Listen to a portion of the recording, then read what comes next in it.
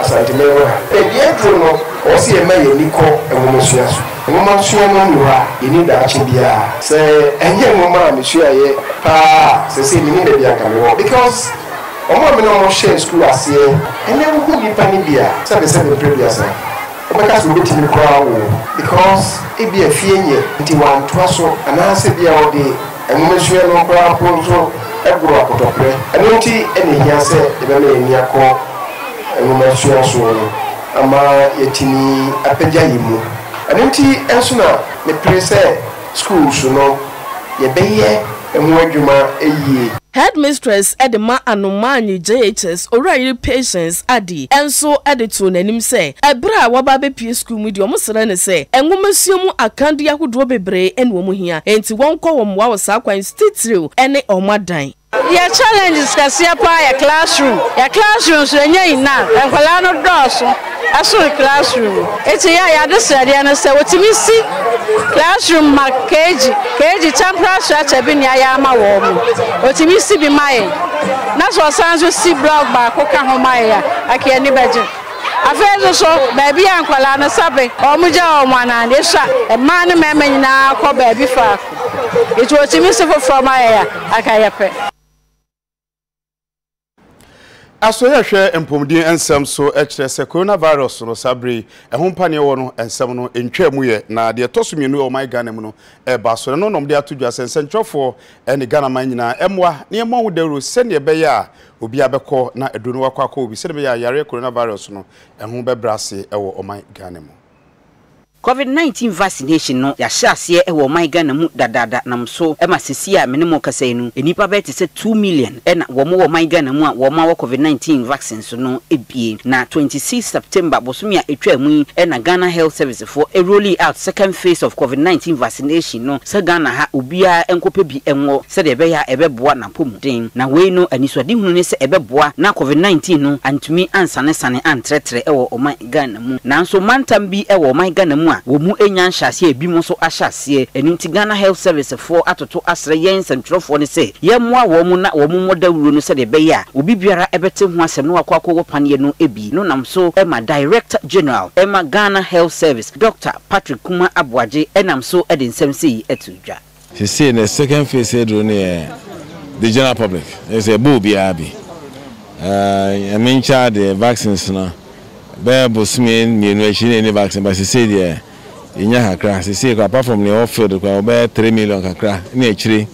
yeah that such I expect say more so beba within the next 1 month you know yeah but name be kasa say media phones emwa no mun cheche nkrofo mu say vaccine no ebo ho ban from yare ebo ho ban so from say ewu from na. And the most important is ebo wa busua ho ekwan wa dofo ho ban because unya na ko bi obizunya de ba be yo na bo ban no nyina ban nti se be ya nkrofo nye se hesitancy obi a me twen kakra na se vaccine ebo be se de chichire media mu say na ye vaccine say na how safe it how effective it nti chire se be ya mo so be boa mo mobilize nipa ye nyina a shebo say ye pese etu ya na say by the end of the year na nke aboni pa 20 million inya vaccine say nipa na babobo di hiam say mo so bobo ma mobilize ma say be ya nipa so no say gbabi obia na baba abobo na vaccine so far no kra no be over 800,000 to 900,000 people they are vaccinated from near German vaccines nearby and cost into starting this is to hip hop support say be ya near friend hesitancy no e be true say no be able who say boa ne dika me nso say me nka say me pewe vaccine nyina ye pe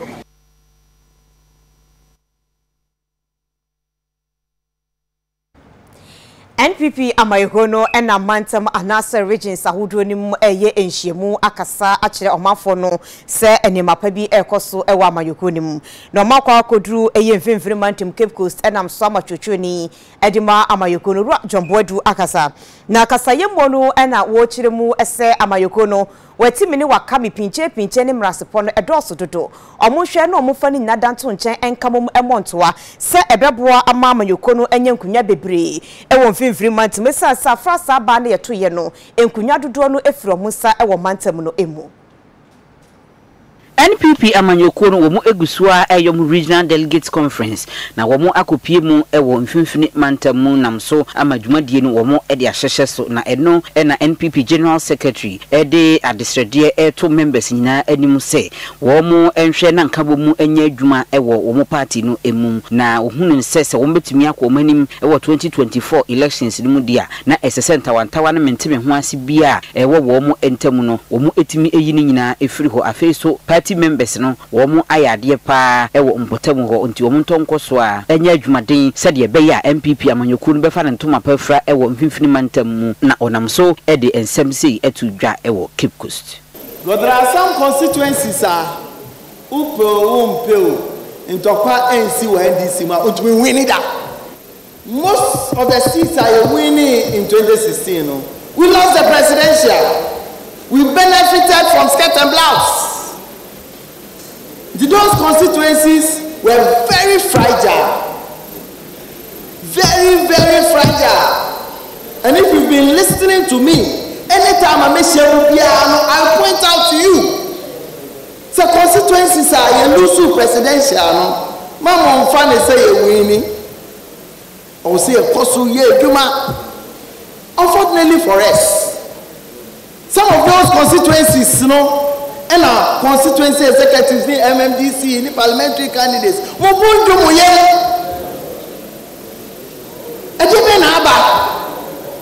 winning power.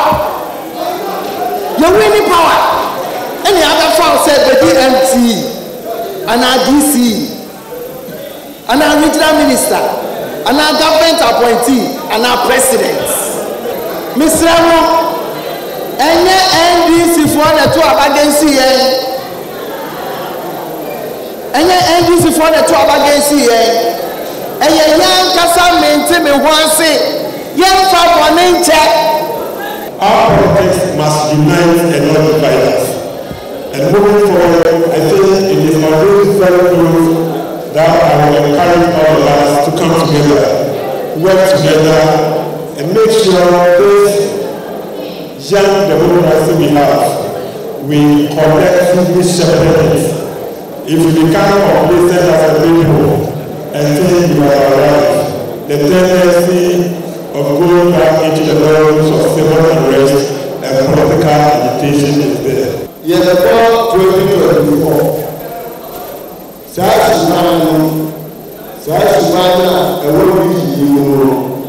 I will say, you try. You say,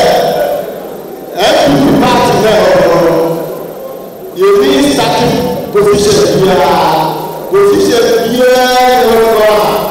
will be a office here,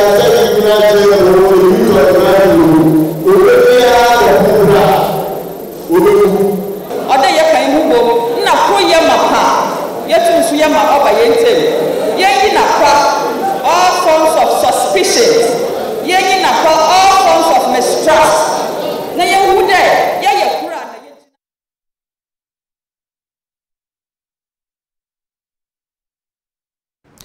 Yet one seven so na yeko asoya ehwe enyuma ani firi nyuma ensem so Ministry of Trade and Industry na omre krata bi ababedom senchefo se yema ensem bi emuna ho emfama edome wo Ghana tintu ani fifiri mantem kura efro commander ahimfo ho ni nyina ne se mo kire se enkane board member ana osanye chechofo edima commander sugar factory no ora Ransford Chatman Vani Amwa chese ore yakoka ensem bi se asase a wose nkomudi du ahwede na omutumi ade sugar factory no asase no minister Sabri ote akonwa sora alanchematin atomu 125 acres ne yese ohani adununum acres no na waton ade ama nipa bi a odu ahwede na ode babe apetashi local gene bi no chese ensam no enye no kre enti mpanifo e wo commander ahemfo osremu ase ensem muti a wumungu na titu ni se omugidi se ministry ene ye de asem egu nanim ase no mo che se Ghana web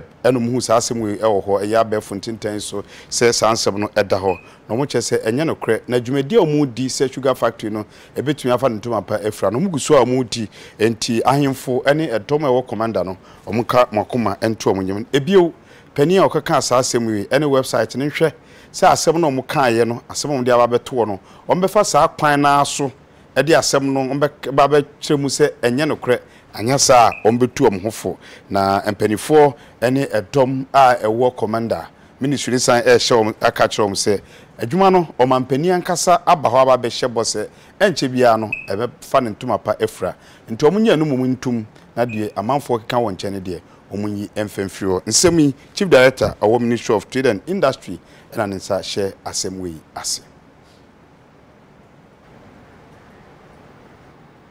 Jedido aprapra asesangura no ama enkran ayefe we eyehyeya ene Ghana mampanyi Nana Addo Akosua Addo edi enimu adano wedi ewo enkran ase Black Star Square na dwumadie no enkran mantem sofo onmunyafo Henry Courtey eni Greater Accra Regional Coordinating Council ena edi enimu ahwa yebema enkran aye adwuma na ye krabehwe na aboa ama yadewa bia efi edeba no yetimi abre ano ase na mbra awodo efa ahonidie hu ebeka se bylaws no assemblies beye aduono enko 29 omodo amusa hyase agi atuma sese die se wunimu na wo ye fi ewo mantem na mpenifo nsa so mu a embra enubedi.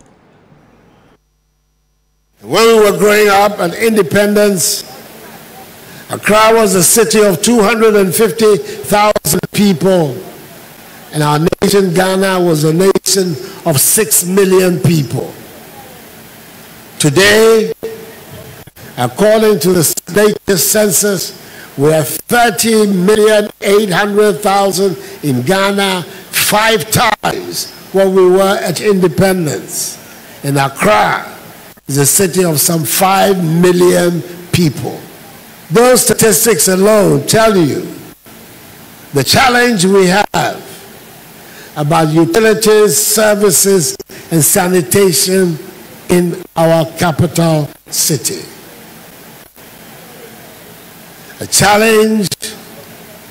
which can only be overcome not just by the logistics and the bylaws and the rules of engagement, but also by a change in our attitude and behavior. What we are doing today, the launching of Operation Clean Your Frontage, is an essential step to making that commitment about Accra being the cleanest city in Africa become real. I have the great pleasure, the great honor in launching Operation Clean Your Frontage. In discipline, law and order, and that's why we're doing some of the decongestions. As a war against indiscipline, the Regional Coordinating Council is committed to ensuring law and order in all sectors of the region. Indiscipline amongst our residents is not the best. It permeates all areas in Accra. Irresponsible driving, siting of structures on roads and waterways, wrong establishment of lorry stations, abandonment of vehicles on roads, trading on roads and highways, trading on the median of ceremonial roads, selling on footbridges and streets, etc. Then comes sanitation. The indiscriminate dumping of refuse is an eyesore which has health implications. Our drains are full of rubbish from deliberate dumping, especially during rainfall. The rubbish is made up mainly of plastic items. All these 5 pillars are intertwined. They also have human behavior which requires attitudinal change to ensure sustainability. This also requires time for education and sensitization. We are also mindful of the fact that things should be handled handled delicately to promote investments, business, and trading.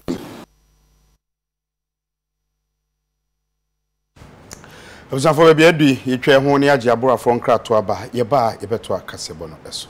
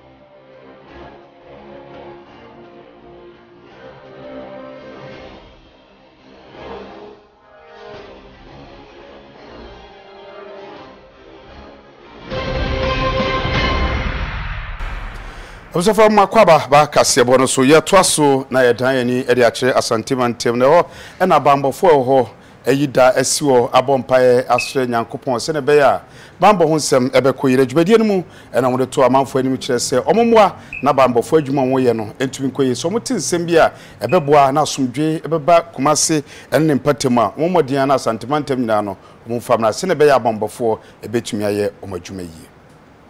bo adwumayefo ewa santimantem ha ede dako asi ho aye empire bo akotwede mponyankrompo anim asre ne ho adom frise wadwuma wafato wo ho so se wo beye no eye owuo adwuma eno na dakro empire bo no Brigadier General J.A. Afol a oye General Officer Commanding Bibinti Oma Lieutenant Colonel Godfred Sarpong ejana nemu ene UTV kase atwetwe enkomo na eno na wode etu dwa se de waka Ghana ha emu nipa nyina ne se yenka yakoma emfa entu yeyem bambo ho nsem ni nyina da wode niema agugu akwan mu na emom de woka ne se yekeka funu yekeka de madampan wadwuma wo ye no se wonom enya obi ma wotia wona so bra no a aya na boa wonom dwumedie mu wosesa meka sai de wonom yire wonom taban mu a wode eye adwuma se asomdwie ene bambo ho nsem ebegyina ne nan so yie ne nam so obi atimi anya asomdwie akone nyuma so na afi abonefo sam so yetimi atuase e de afro mayimo special day for all security service or omayimu ha say e bitu na we asi o see de be ko nyame anim na we de wa hwe so niema ye day in and day out na muni madwuma ye very risky there be out there ye patrolling ye geji armed robbers in a risky job so ye hia nyame e wo yakwan mu say de bibia be ko so aman e no anti na ye sheda 80 special day esi ho every year na ye de bompaye e manyame boy ho ban na bibi e be koso amaye onyame mu peja ye djuma ye said ye be ye peace and security be ye okay wo kroni mu but timamu force they be here every morning say ye be hear information from you mo na mo ne armed robbers ne criminals ne thieves ne titi areas more information timunya information don't feel reluctant just come to the security personnel we are ready to accept you get the information and work on it. Deputy Ashanti Regional Police Commander a DCOP Ora Akumia Apreku ononso ede adesre eto bambofo ni nyina enim se wonom enka wo humom na wonye dwuma no. All we have to know is that we are brothers even though we are in different security organizations. What other organizations do affect each of us. So please let us do our best to do things in harmony, to cooperate with each other so that Mother Ghana will enjoy. Eba niema eboama nimdie eko enimu na yetimi tumpon eko yenimu a ebi eye science abode munyansa technology eno eye nimdie hye ya aba engineering see ye de fiti niema na afensu mathematics gotabu we na Zongo Development Secretariat in 24 aye no say ye ba bedintintiman ewo mabuno mu Zongo mu na aboa amamoda ache aye fe na afensu bebo my Ghana ye mpunti opa.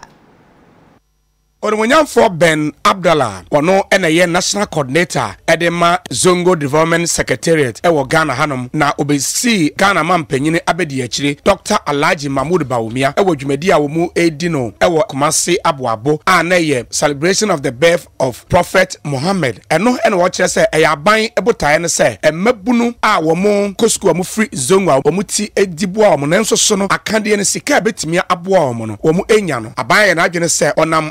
Zongo Development Secretariat so edi eboa wo na adesua bi etese technology engineering mathematics ene ne yakeka ho no ebetimi aboa yie pa na onmanyamfo Ben Abdallah kire se eno ene betimi aboa ama yeyo betimi akoso ewo eye Zongo communities on say STEM education ye aban MPP aban eni so di hu no cause o kenkan ewiase abakosam ne amama abakosam a de ma oman etumpon kese any system education and make science maths engineering any ne kaka ho enti yene a ye wo Zongo Development aso ye bibia ye bia no e was in line with the vision of the president enti ye ba be yenhye ne de wo hoda ye ba de ba be hyem kina se na be ya obibia ofri Zongo obe qualify so be medicine and pharmacy and mathematics ana course so aninya e de bibi te sell law no ye de scholarship and as a financial assistance eba bi momo cause we share baby to say Korea o share baby to say Japan US any amaya hodo a agidin enwumesuamu industrial revolution esa niemei e na omo ye ya e ma sa amama nyina ya den etim ko manim nti enu no bi na MPP aban nyina ahyehya ato se de sa niemei egu akwan mu a ebe ma Ghana prosperity here and success here now private sector should be developed no ebetimi abam na Arabic instructors programmer near a tool ewiasman nyina to Ghana nyina eye COVID-19 entina a school for team in school ma Arabic instructors program phase 2 na aban the person ko to aso no ye ntimi anto aso enne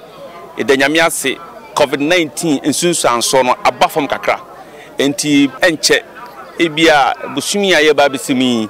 ye be share program na se na yasane afa Arabic teachers 3000 ma o masane atwa Arabic instructors program no ensusubiem raso ahwe UTV no siampa mu kase boy de bremu fiada anwumre yetwe ho aba ne agenkrato ye ba ye beto kase bo no eso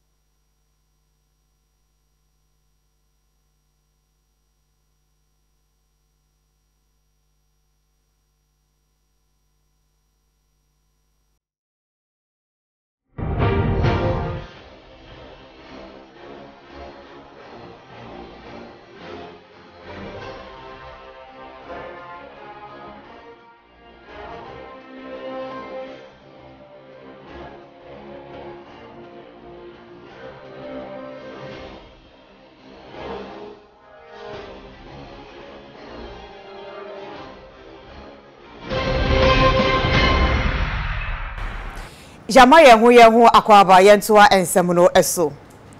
Ochreche ni awono eche nkuntebu anasa mathematics ewo Achimota Senior High School. Orua Evans ade na sese de yekasei eba ewiase nada chechefo abasobode hihia yaye meche Global Teachers Prize na yaba na baso se wotoso edu anasa wakandi du ne ho. Ensem we eba beto odwa ebra National Teaching Council 24 ebo ni din ewo enkran kache ne se onkoso nya adwuma na beboa omanu iyeyo. Ochreche ni a ochre nkonta ewo Achimota Senior High School eye Evans ade na Global Teachers Prize competition a ekoso ewo wiase afana nyina no abrantie ekogusi sa kan no ebi na mso masisi a menemo kasa yi no wakoka top 10 finalists a womo aba monte a yebehwe abo omu ba kudi se wono na ye global teacher ewo ewiase afana nyina na eno na National Teaching Council for womo aye dwumadie bi ada Evans adai adi se okanipa edu a womaka ewo competition no emu na saa kansie we no a teacher for be to say 80,000 a wo mu free amai 123 mu ene ko compete ya na wo hu nyina no ehwe animu so wo betumi anya the grand prize of $1 million na eno ene koko wiase no nipa 10 ya yayi wo mu sesesi ya na yebehwe mu ayi mu baako se wo no ene ye global teacher e wo wiase afa na nyina no Achimota mathematics teacher yi wo ka ho ebiem na Nyankopon eye adoma November da etoso edu eye 10th November 2021 ya mu ena wo mbebo sa nipa kro din se wono ena adi nkunim a ye nyina no ye de mpaibo kase airtime events adai achi se de be ya bibia ebeko yie amma no na eno ena eye Director General Emma Ghana Education Service Professor Kwasi Opoku Amankwa edi nchechemu abase saa de we no ehye enkuran pa efise we ene de edikan kra Ghana teacher ni bi atumi akọ animu sei enti eyade a ehye enkuran pa eno nti no akyerɛkyerɛfo no wo mo emo mo homodi omudi kan abo 50 omo aduonum no ansa no abo edu no na afa ebe yi de obedi kan teacher ni bia obetumi akọ saa kansie yi bi na udi beka teacher for 50 ai wo wiase mu nyina ho no ana to aso na udi koka teacher for 10 ai wo wiase mu nyina ho a de di kan GS e de akọ council ema ya ji atumi se saa teacher ni bia be bibi saa no ye bebo abaso e bebo ne se o promotion no ye ntwen ma unnim free nine no ansa na ya promote unya ko na so ba pa bro from you say out of 10 into no then near promote na okọ ani nti afia bebe ye teacher for promotion Mr. Evans Odey baby owo bia sesi ano ye be san ato no so na ye promote enu achi ye twa 7 so na ye de ani ache tamale ene nsema epie e police adwuma mu e wo tamale atifido no na nya asema abadusem kra police phobia na mo kwakohwe se amamwefo bi amrobes bi a mo kwakobokro no mo kwakoche omo konya akwahia ama emumienu ahwe omo kwa na miensa so bebi omo da no ano odinya police adwuma no aye ho dwumadie afei omo de amunu kra so eba enkramem no ano ene ekwa ahoma so na ye ne enu alasan washi dadi nkomo na ahwe dwumadie ni nhihye a police for no atumi aye washi do timinka me wadwoba YouTube so anyum Major so next time ayo semi eba ne say na police adwuma no so say na mo ahihye enema wo no anapay anandra na assembly na police anti-robbery squad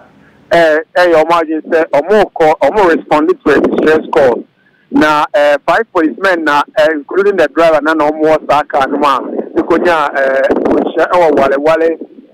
bolaga kwan so na anti-robbery squad no na bebre ana majority of the personnel if we Accra no ba support wale na assembly na unfortunately driver minu personnel minu omo kwan driver bako and chief inspector so bako but then they were in critical condition minu omo dem ba Tamale Teaching Hospital na omo responded to treatment but later on omo de bako so free wale de peka ho e ma omo ye 3 enti Inspector General of Police Oti Asemi Opasa ensure affected police personnel including the deceased no omo left omo e de akọ Accra na enyume no omo ye parade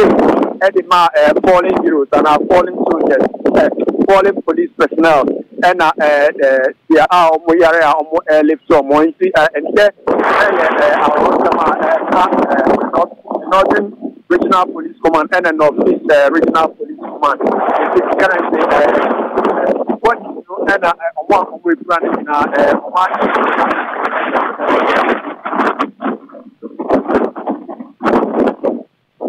Lubesia, you say, I'm a born out there, man, or human near the so emotional now. Papa was not for any say a police for Kudum Juma and Namian Fefiomo, Aqua Quashom, quite being so baby, no dimpa na police is signing it, say, Yefa Emuno, Emranka, no one saw who I can't. Sabri Piania de Aquacopi Monosono, Yanfomra, de Mayo Maya, Senabea, and Kofa Ohobia, Emfa Emma. Where should the Jania my bushon for Yako, Omo Macho Mokano, any police, a Jumanina, among Yako, any Ghana Manina, say, Munkako Juma, dear boy, or my Ghana, no more Aqua Quashio Munko, Momo Yarans, your bonfire, or Moho, ever to me at all. Now we soon sooner Yechina, then you make us about fear, then you may, Yade ever sumono, Edlina, ABC. Atade Shemi Grocer Ventures and a Pam Edemamia. Okowa Mbepambi Etiama Kama Okoda Komana Bombay Junction or Sabecom or Bar Bema Nkolani Yakanino or Pam Kama Eti and now.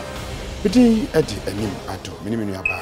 A queer J Wako dear Justy Fashion a Pam Media Mammy with me a friend was 0267 968-838 na Wakimpin be Amawa Hobaya Fepa or Hachu a yet block factory now face Jolu Fidelity Bank no and share him one more. Yadamunina Masi Amamumo and Esha Adishi.